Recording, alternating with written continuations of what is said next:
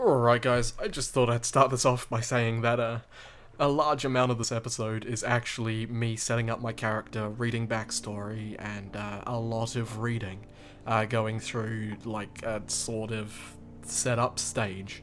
If you aren't interested in that, and you want to go straight on to me leaving the first dock of London, then click the annotation somewhere on screen to do that. I don't know if I'd recommend it, but I just thought I'd leave that option open. Either way, whatever you choose to do, enjoy. Hello guys, Phoenix here. We are going to be playing some Sunless Sea, because it's currently free on Steam for a few days, as a bit of a trial. So we'll make this a little bit of a first taste, and if I enjoy it, maybe I'll buy the game and we'll continue the series. The other reason being I wanted to play For Honor, but I have to restart my computer, and I have all these Chrome tabs open that I don't want to close. So, either way, we're going to get into this. I have played about half an hour of the game, but honestly, I've probably spent about 5 minutes of playing, because there is so much reading to do at the start of this game. I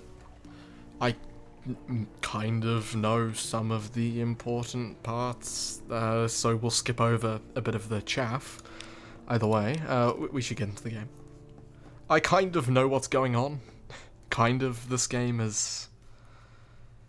it's interesting. It's got a pretty cool atmosphere. It's all dark, and the writing style is very interesting. So... let's get into it. So, you're given a choice right at the start. You get to pick, you either get to choose your past, or you can decide later. I've already gone through the choose a past screen, so I think I know what I'm going to go for. I'll probably go for, yeah, what I went for last time. So, 3 decades ago, in the reign of Victoria, London was stolen by bats. There you go, guys. Now it lies a mile below the surface. It was dreadfully inconvenient for everybody. I would assume so. But it opened a vast black ocean to you. Welcome to the Untersee. So we're gonna decide who we were and who we want to be. So we now lodge in a room above the blind helmsman. I'm gonna say right now, I'm going to struggle to read some of this stuff to you, because A, I don't do a lot of reading out loud, and B, some of these sentences just aim to mess you up. So, I will go through the the effects, I guess you could say, that these classes give you. I'm not going to go through all the backstory, because honestly, if we read absolutely everything this game gives us, we're never going to get through. We're not going to leave the port by the end of this first episode. So, if you play a street urchin, you will have a bonus to veils, the skill of subtlety and evasion. If you're a poet, this will give you a bonus to pages, the skill of trickery and knowledge. If you're a veteran of the campaign of 68, this will give you a bonus to iron, the skill of causing direct damage. Ordained priest, this will give you a bonus to hearts, the skill of healing and morale. And finally, a natural philosopher. This will give you a bonus to mirrors, the skill of detection and perception. Okay, pages, mirrors, I see. For some reason I thought this was also mirrors, but perhaps not. I like the idea of trickery and knowledge, obviously. So, a poet, educated and articulate. You seek start again. Educated and articulate. You seek sensation at sea. How lucky you had a legacy to spend. Your long-vanished father had a rich patron, it seems. That is what we're going to go for, a poet, because trickery and knowledge. Alright, a wise soul. We're not going to read over this, but talk to the navigator to find out why he went to sea. Oh, we will go over this actually. And your friend, the sly navigator. He's a little vague, but he probably knows what he's doing.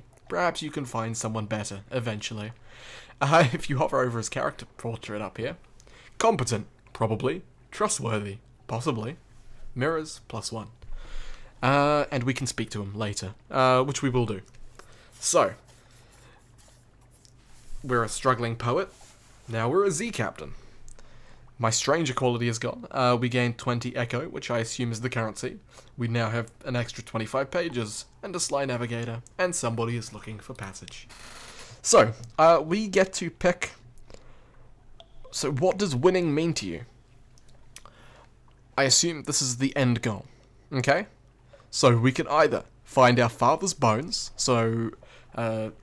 which is, your father was lost at Z, you never knew him, but you've often dreamed of him. Find and return his remains to London for a decent burial. Fulfillment. Gather 100 tales, learn all you can of the Z, write a masterpiece, retire. Wealth. You know how it is to be poor, now you want a mansion, servants, fine clothes, a family perhaps.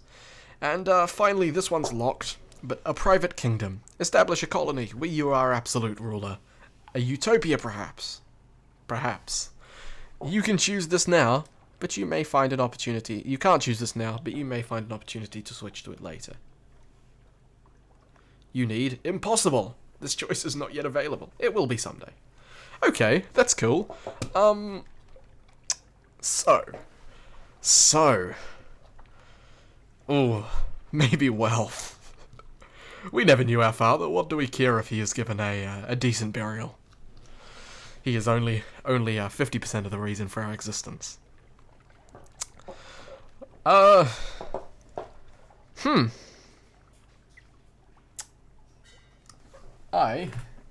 have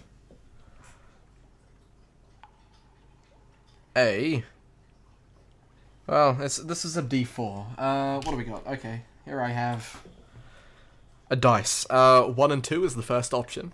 3 and 4 is the second. 5 and 6 is the last. You're gonna have to take my word on it.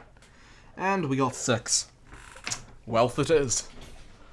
Yeah, yet again, you're gonna have to take my word on this one. Oh, give me a second. Okay, there were just some people walking past. Wealth it is then. Maybe with wealth we will go on to, do our best, perhaps possibly, possibly get into the kingdom later. So, let's read over this. The Undersea is full of riches, death and darkness too, but it's worth the gamble. To win, gather a substantial retirement fund, upgrade your lodging to a mansion, and retire. An occurrence. Your objective ambition quality is now retire to a life of luxury. Yes. Yes. Okay, we get to pick our title. So, Captain, an irregularity with the Harbour Master's office. They wish to know, what term of address do you prefer ashore? Okay, this will determine what people call you. But the gender's up to you.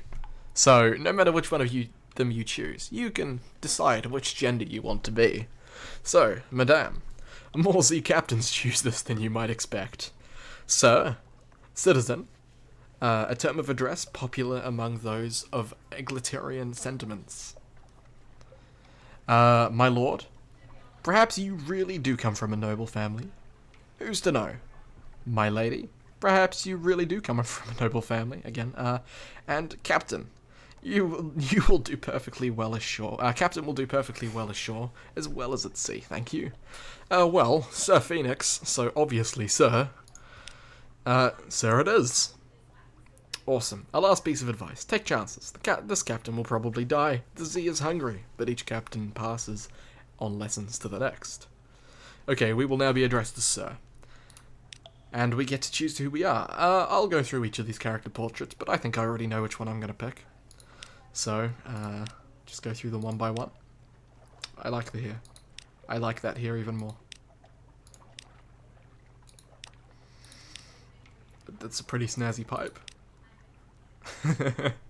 Maybe that'd go with my lord. I like the mustache. I do quite like this one. Looks pretty interesting. Another pipe. That's just the default one. This one's interesting. This is probably the one I'm gonna go for.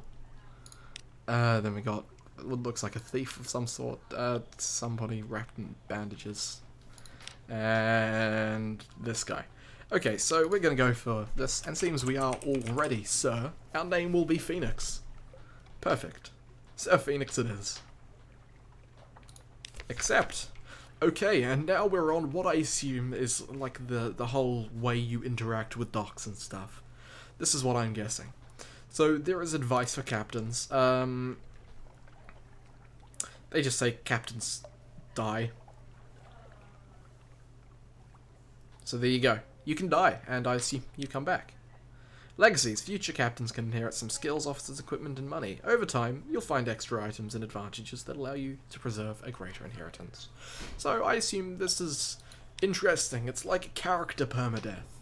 If your character dies, don't worry, because you've got another character you can become.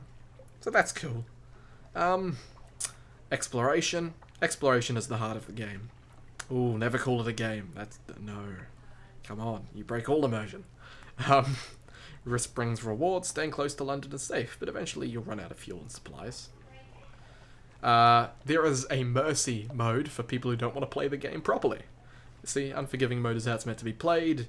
If you're getting frustrated or want a more leisurely exploration, you can switch to merciful mode. I don't think we'll be doing that.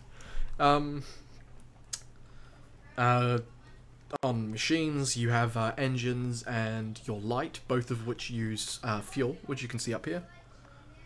We have 10 barrels of fuel so far. I've got no idea how long that'll last. Finding places to explore, you can use your Z-Bat Scout. Technically, it's a cryptopteroscope. But we're among friends here. If we go in here, press Z or click the button somewhere down here, and he'll explore for you. If you're moving, it gives less accurate directions. Pause to get the most accurate reading. Okay.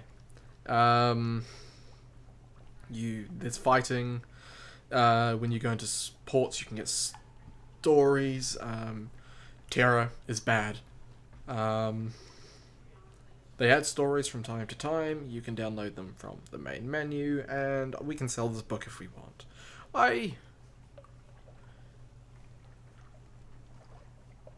We'll keep the book. London. She's the greatest city in the Undersea. We can visit an office. They'll pay for information from Z captains. Find out what and how. Unlocked with favors. No more than 2. Okay. We can hire... well, let's see, what else can we do? We can visit the university, which we cannot currently do, because we need either a secret or and favors. No more than 0. Okay, carouse in the Woolstack docks. There is no danger here. Try to enjoy yourself. We'll reduce your terror. You might run into trouble or romance. Oh, your luck quality gives you 80% chance of success. That's pretty cool. We can hire more crew. Oh, we probably don't need to. We can repair our ship. We can offer passage to a tomb colonist. Okay. It's oddly difficult to die in fallen London, but when a Londoner is too tatty and wretched to live, they wrap themselves in bandages and take ship for the tomb colonies. Your crew cart these ones aboard in padded coffins. They'll sleep there until the journey is done. The tomb colonist is in your hold. Take them north to the colony of Venderbright and sell them there. Well, sell them. Yes, I like this. This will help us towards wealth. We must get our wealth. What else can we do? Lots of things are locked. Let's do this one. Continue. Ooh, the Admiralty Survey Office. The Admiralty pickets fleets and intelligence networks are long gone. The Survey Office pays Z captains a small sum for recent information. Visit and investigate ports to gain port reports and trade them in here. The first time you trade in a report, you'll gain Admiralty's favour. Okay. Ask if there's anything in particular they need. Well, if we can be assured of your discretion. Ask to speak to a higher authority. Let's ask if there's anything they need. This port. Speak to our agents there. And return. We'll see that you're rewarded. Visit the port below and return to London. You can check the details in your journey at any time. Ooh. Retrieve strategic information from Iron and Misery Company Funging Station. Somewhere not far from home waters. Okay, so we don't have to go too far to find this one. That's not bad. And we'll leave there. Let's go to our lodgings. Read the morning papers. Let's do that. News from abroad. The Canate is threatening war. They always are. London's colonies on the Carnelian coast want independence. They always do. The Undersea, the paper reports, has undergone another alteration. Not yet it hasn't, you'd know.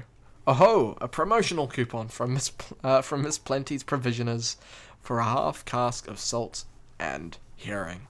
You could use that. Awesome. And we've gained a recent news.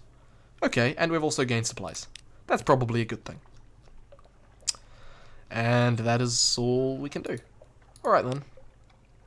We'll go back to London, I suppose. Okay, maybe not. A passenger. Someone in the docks wants to board your ship. Agree to carry the Gnomic Gallivant to the Iron and Misery Funging Station. And the Cumian Canal. Or both. History is a horse. Who will prick it with their spurs? He cries to no one in particular. A drop of blood may be as precious as a ruby. Well, we're already going to the Iron and Misery Funging Station at least, so why not take him? Okay, so we agree to carry him. Welcome aboard. He puffs out his chest. Ruby studs gleam in the lamplight. I knew London had enterprising souls still left in it. I am seeking truths, sir, which, I am told, I may find in the Iron and Misery Funging Station and the Cumian Canal. Ideally, I'd learn both, but I could settle for one. For at Port Cecile, there will be a contest, and we will change the world with a game of chess. A king will fall. Okay then.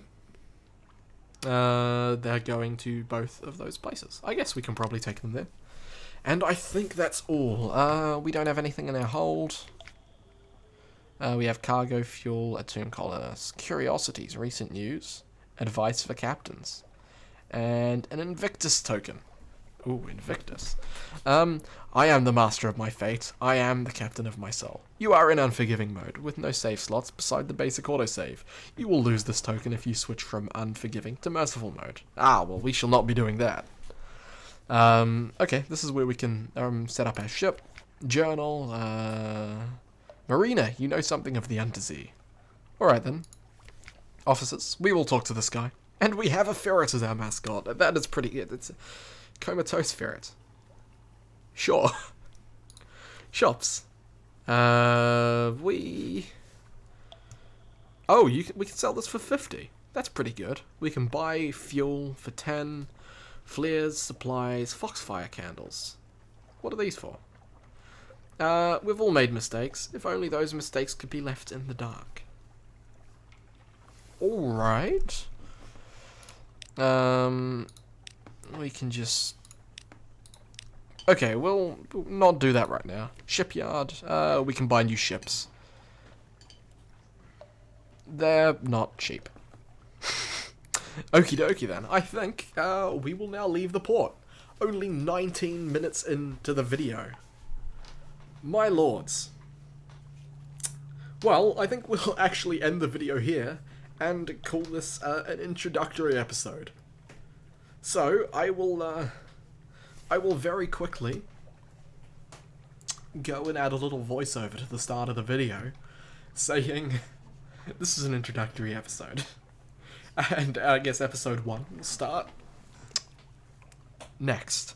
Either way, guys, hope you've enjoyed this, and if you have, you know, make sure to like the video or whatever. In fact, if you have, just make sure to go and watch the next video. Thanks and bye.